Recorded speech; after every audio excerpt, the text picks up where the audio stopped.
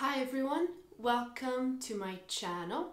In this video I'm gonna give you a brief overview of analytical psychology and the works of Carl Gustav Jung. Now I intend to make several videos on this because it is a really huge topic. For you to have an idea, this series over here, all these gray books, these are Jung's collected works. And this is only a fraction of what he actually wrote. There's still a lot of material that doesn't even fit in here. There's stacks and stacks of letters that he wrote to colleagues and patients and people around the world. And there are also several unpublished manuscripts. So it's a huge world. And in this video, I just want to give you a brief introduction so you kind of get the idea and the gist of what analytical psychology is all about. So the first thing you need to know is that, and this is actually the reason why I love it so much, is that the possibilities in this kind of work and exploration are unlimited. Jung was always very much against concepts like fixed ideas, very much against reductive approaches or restrictive approaches. So basically all of his philosophy and all of his practical analytical psychology is about asking questions. So it's not about answering questions, it's about asking questions, always opening more doors, always being open to different worlds and different possibilities. This is especially exciting as an analyst, or if you start working with someone with a Jungian background, because they won't come from a position of thinking that they know, that they have the answers, or that they can tell you what to do. No, it's about exploring together, because everybody is different. Everybody's psyche is different. Everyone requires different things at different times. So it's really an approach that is very open to all of that, and it is a very collaborative kind of work. Now, the second thing that is key in the world of analytical psychology is what Jung called the theory of opposites. This was something that he started realizing or grasping with when he was a very young boy. In his first contact with God and the idea of God, Jung was very baffled as a child as to how and why God always seemed to be good and positive and this loving father figure. And through a series of dreams that he had as a child, it actually became clear to him that God has a dark side as well. And this expanded into him realizing or exploring how absolutely everything in our lives has two sides. Nothing in this world is one-sided. So wherever there's good, there's also bad. Wherever there's light, there's also dark. Wherever there is high, there's also low. Wherever there is masculine, there's also feminine. Wherever there's wet, there's dry, and so on, and so on, and so on. And this is particularly important in his work because the work is about achieving wholeness. It's about realizing internally the other side of things that we weren't considering before. So it's about finding this balanced approach, this dialect between the two sides, which usually doesn't exist. And this applies to several different areas of our life and several different areas that you could explore in a work like this. Now, let's talk about the unconscious and how Jung thinks about the unconscious.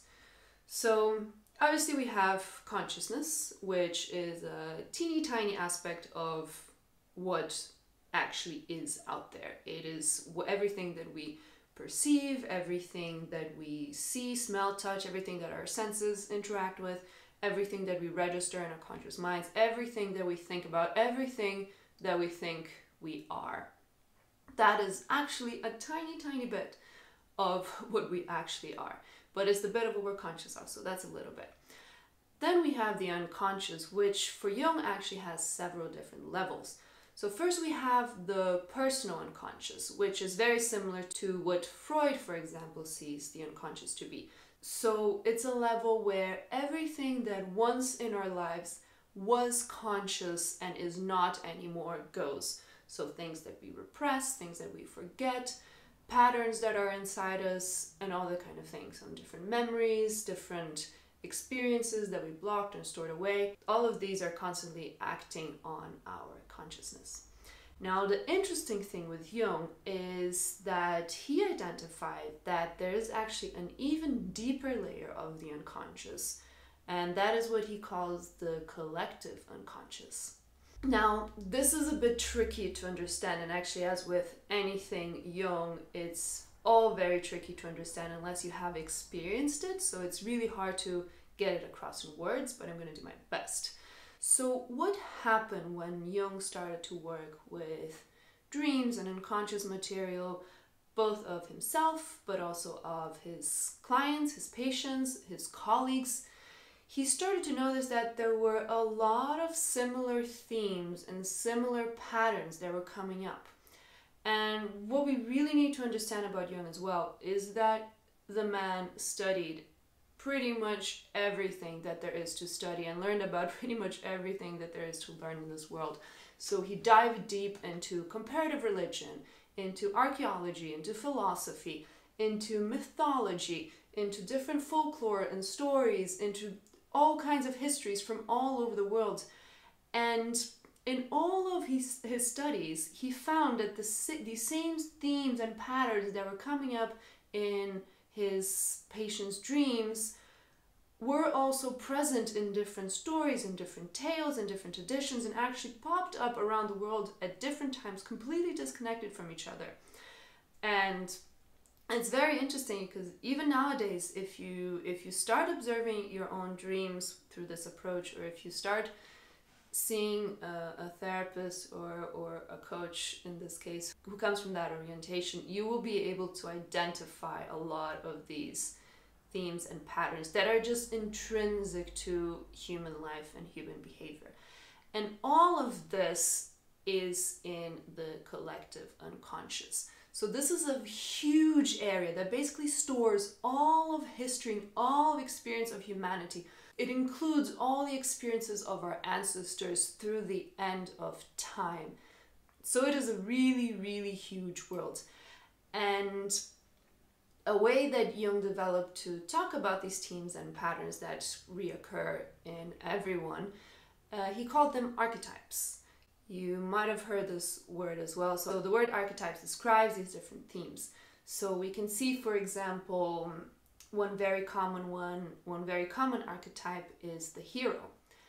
And if we look at different stories, different myths, different fairy tales, different science fiction movies or shows or books, wherever there's a hero, the journey always has these key moments, these key identifiable patterns and themes that the hero must go through to reach his or her destination or to reach his or her goal. There is a reason why this also makes such great stories, because it's something that is relatable. It's something that every one of us will connect to on some level. That's why stories like that draw us in, because it's speaking to something in ourselves that is recognizable, even if it's not recognizable on a conscious level. So it's something that draws us in, which is that most of the time we in ourselves all have the archetype of the hero that is acting in us and driving a lot of our actions as well. This is just one of the examples, and there are many. Now, the last thing I'm going to mention today is the process of individuation. This is the goal of a Jungian analysis. This is this deep psychological soul journey that we go through, that we're actually constantly going through. The process of individuation is never finished. It's always a work in progress that can go on for lifetimes.